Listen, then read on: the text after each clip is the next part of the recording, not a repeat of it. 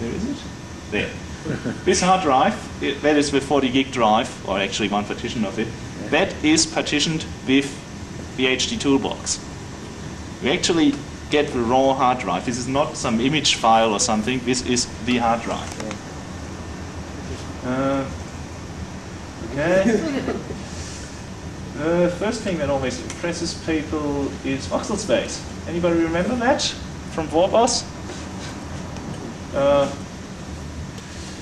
You fly through.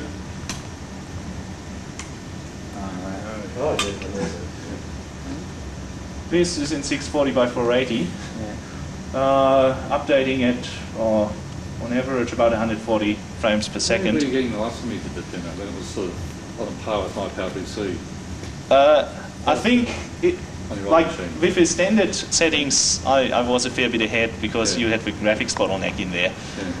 But when we got to the settings where a lot of time is spent on the calculations, I think we were both down to something like 15 or so. What graphics cards in there?